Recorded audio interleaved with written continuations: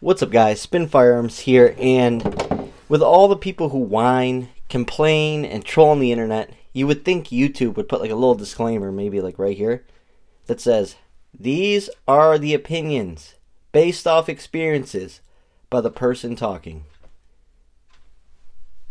That's it. Anyways, before we get started, hit the like button, drop a comment down below, and subscribe. Today I'm going to talk about, from my opinion and my experiences, why I think the FN Reflex is a much better handgun than the Sig Sauer P365.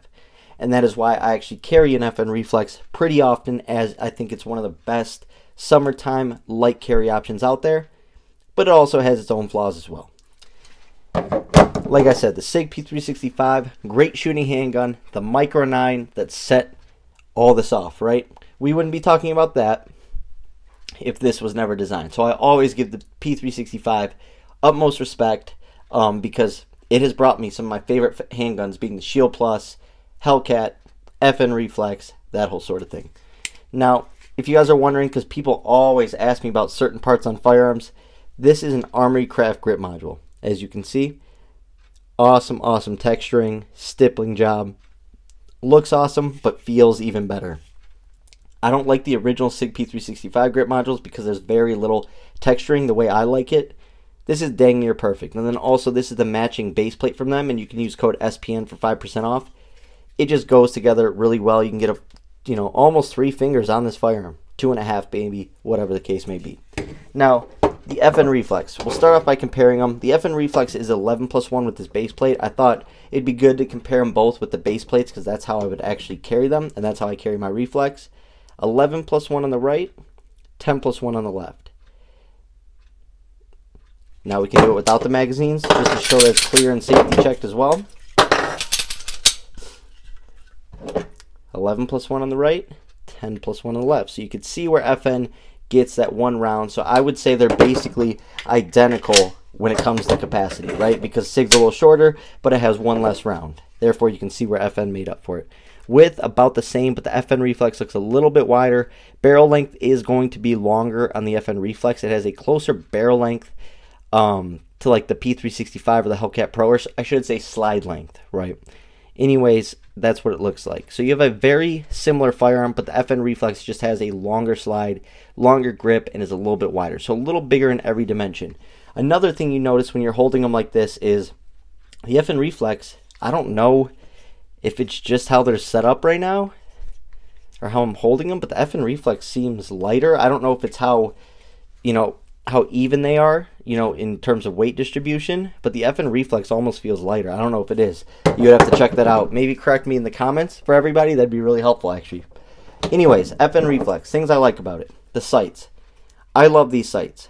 3-dot tritium sights can be sometimes hard to see. I get that the rear is not tritium in this, but sometimes when they are tritium, they just have the white outlines. They're a little hard to see. So I like the white dot rear sights with the sort of rounded off square. And then you have that orange outline front with that tritium front sight, right? Now, one thing I absolutely can't stand about this handgun, even though it sort of looks cool, is the finish. This is from Carry. I've shot over 3,000 rounds with this handgun. Not a single issue. Not a single issue with low left. Not a single issue with failures to feed, failures to extract. My handgun runs flawlessly. And I've put it through its paces. I've tested it with many hollow points.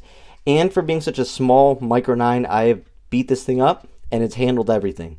I am very impressed with the Reflex. Just like I was very impressed with the FN 503. The thing literally took a boost that it shouldn't be taking and just ran. It just did what it did. But the Cerakote job is absolute terrible, right? The finish is terrible. I don't mind it because the firearm functions. It's about the internals at the end of the day. But it does give it sort of a bad look. But at the same time, it also gives it character and proves, this handgun runs. It does what it's supposed to. Yeah, it's going to look like crap, but it runs. And it runs everything. Awesome handgun. Another thing I want to point out is the recoil in the Reflex is not like any other Micro 9. They did a great, I guess the equalizer, if you consider that a Micro 9, but they sort of made this for weaker hands or hands with pains or arthritis. Everything is relatively easy. They didn't have to call it the EZ model. They just did it, which was actually pretty cool while keeping the firearm reliable. So I thought that was a really awesome, aspect of this handgun. Top of that, you have a rail. And we will get to that trigger in just a second. One thing I don't like is the trigger guard is very small.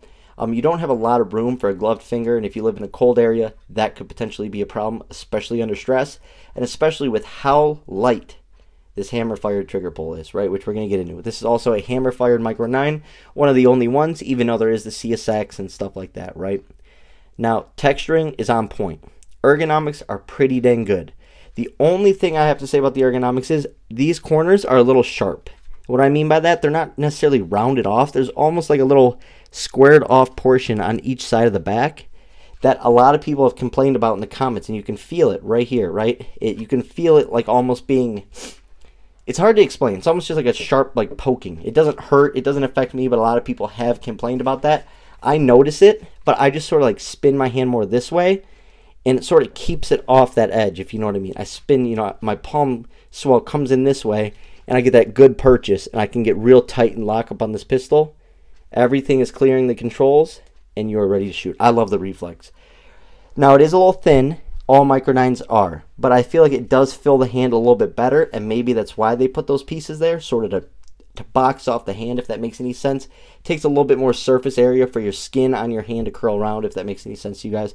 Awesome texturing on the front, great texturing on the sides. I like how they brought the texturing up there. No memory pads, nothing to remind you to keep that finger off the trigger, which I like to have, but you should already know that. But for new gun owners, I like to see stuff like that for muscle memory and that. Absolutely ejects the mag. I have a lot of Micro 9s that struggle to eject the mag. The FN Reflex launches that thing, right? Everything locks back, and it does work really well to release. I just don't want to drop it because my mic cuts out when I do. Everything functions on this hand. Now let's check out that trigger, right? See that nice little movement? Crisp, clean, and light. Reset. A little longer, but very clean and crisp. People fail to realize what a defensive trigger should be, right? A defensive trigger should be a trigger that's good enough to shoot accurately with, but also heavy enough to have a defined wall that you can manage your firearm and deal with your firearm under stress with, right? Because you might have just dealt with a threat and you don't know if there's others. You know, your fingers near the trigger, around the trigger. You want something that, you know, when you are in a fight for your life and have no idea what's going on, that trigger doesn't accidentally go off and harm someone. So I like this trigger. I think it's one of the best Micro 9 triggers out there, and this is my most accurate Micro 9. I'm more accurate than the Hellcat and the Shield Plus, and that's why I've put it through its paces and its rounds, because this handgun has really, really impressed me. And honestly, for 3,000 rounds and the amount of carry time it has, it doesn't look terrible. My XD subcompact got really bad looking. Had to go get some stuff done to it, but this, no problem at all the way it looks. Next up is the SIG P365. Like I said, a very smooth shooting Micro 9. It's a tad bit smaller than the FN Reflex, but the FN Reflex just shoots like a dream. P365 shoots really well, and I really like this handgun for, you know, my mom, my wife. They really shoot it well, right? But the thing about the P365 that I like as well is it's very versatile with the FCU. I don't talk about that as much as I should. I talk about Glocks being versatile, but the SIG P365 is a very versatile platform. Now, the FCU is a genius design, but it also can be a pain in the butt in terms of a crap hit the fan situation and taking apart the FCU and putting it back together and replacing a part. It can be a pain in the butt, but it is a genius design. Self-cleaning, all sorts of stuff. 3-dot night sights, love the tritium sights right out of the box. Love that green outline up front. I don't mind SIG sights at all. I just wish the rear had like more of a white outline to it because it can be sort of hard to see. But I don't mind a blacked out rear either, so sort of best of both worlds in this situation. Armory Craft did come out with some stippling. Therefore, it helps keep that finger out the trigger, fight a little recoil with a little traction, and yeah. Has a rail. Not the biggest fan of this rail, but it is what it is. I don't really carry with a lot of lights or anything like that, so not a big deal. Everything functions pretty well on this except for a couple things, right? Obviously, mag releases just fine. The slide sticks. I think a lot of my I have 4 P365s. The slide sticks on almost all of them until this point, which is pretty normal. But it's almost like a little, I know it's not super lubricated right now, but you get a little sticking with it. Not a big deal. The other thing I did notice is the ejection pattern runs flawlessly on this one, but it's all over the place. It's hitting me in the face. If you see the video where I shoot 500 rounds through this in one sitting, 500 rounds through the Hellcat, that video is on my channel. I was getting hit in the face with brass all day, and it was going to my left, going to my right, dropping right to the ground, going straight up, hit me in the face. I had even 2 shells collide with each other, which is actually pretty cool to get on video. But it ran flawlessly. So this exact handgun right here ran flawlessly 500 rounds. Now someone pointed out, why does your barrel have so much wear on it from barrel slap and stuff? Well, when you shoot 500 rounds through a handgun multiple times in one sitting, that's what you do. You get wear. You know, lubrication wears off, lubricants wear off, oil wears off. It gets a little better when it heats up, but over time, especially in cold and stuff like that, it wears off. And I really test my handguns, and I shoot a lot of rounds in one sitting. That's just what I do. I test my handguns thoroughly. Smooth shooting handgun, awesome forward and rear serrations. The finish I'm not the biggest fan of on SIGs, but this SIG finish on this one actually is held up better than the others. I'm not sure why that is. It honestly looks a little better. Even the barrel wear is much less minimal. Look at that. That's crazy. But an awesome handgun. This one has over 1,700 rounds now through it. Not a single issue. I do enjoy bringing my SIGs to the range to continue testing them, but I will not carry them. I also know people with 60,000 rounds through their P365s with no issues. 10+1 setup. This one does have a manual safety. You can get one with one, without. There's all sorts of stuff. So many options. SIG offers it all. Trigger pull. I love the P365 trigger pulls. I know it sort of feels cheap, but they're great triggers, and nobody can deny that. That handgun literally goes nowhere when you pull that trigger. I mean, there is no movement. It is an awesome, awesome trigger. At the end of the day, they're 2 awesome concealed carry handguns that are very different, but very similar in size.